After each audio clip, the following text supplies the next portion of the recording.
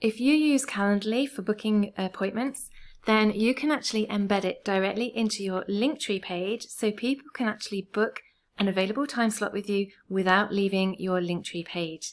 And I'm going to show you how to do that in this video. So just before we start, I want to give you a quick heads up that I'm using the free version of Linktree and the free version of Calendly in this video. So if you have the pro version of either one, then you may have extra options available to you. So once you've logged into your Linktree account, click on the Add Link button at the top here. We now need to try and find Calendly. So click on the View All button here underneath, and then scroll down until you get to the section called Grow Your Following. And Calendly should be in this top section here. If it's not there, then click on View All in the bottom corner here to expand the list, and Calendly will be in there. So once you've found Calendly, click on Add, and it will open up the section in your Linktree here. So the first thing you need to do is give it a title, such as schedule an appointment, book a call with me, that kind of thing. So I'm just going to put book a discovery call with me. Then you want to grab the URL link from the actual booking page that you want to use from your Calendly account. So if you go into your Calendly account, click on copy link for the actual booking page that you want to use. Then just paste that into where it says URL here, and the link is there. So if you scroll down a bit, you can see there's a purple button here that's highlighted. This is actually the settings for the Calendly link.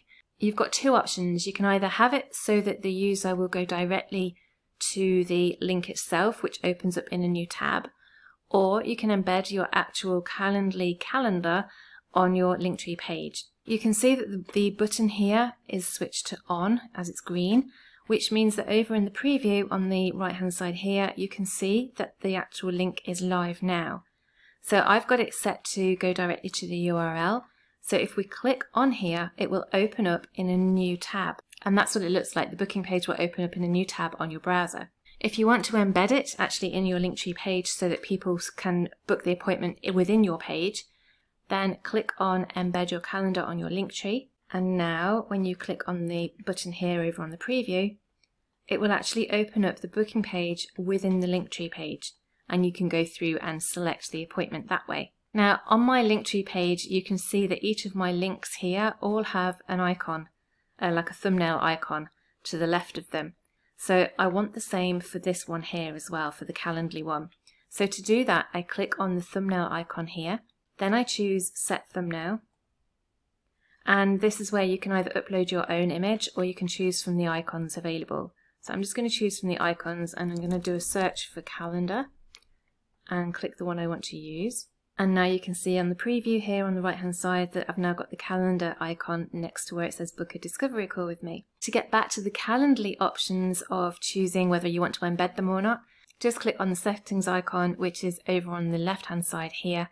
Click on there and it will open up the Calendly options again for you. So to view your actual Linktree page, click on Share in the top right corner and go down to Open My Linktree. This will open up in a new tab so you can see it full screen. And this is what it looks like. So when people click on there, it opens up the Calendly booking page, and they can then go through and select a time that they like. They can click on description, and it gives the short description that you've put on your booking page, enter their details, and book a call with you. So what do you think? Will you be adding your Calendly booking page to your Linktree? Let me know in the comments. And if you want to know how to embed videos into your Linktree page, like I have here, then you'll want to watch this video next. As always, thanks for watching, and I'll see you again in the next video. Bye for now.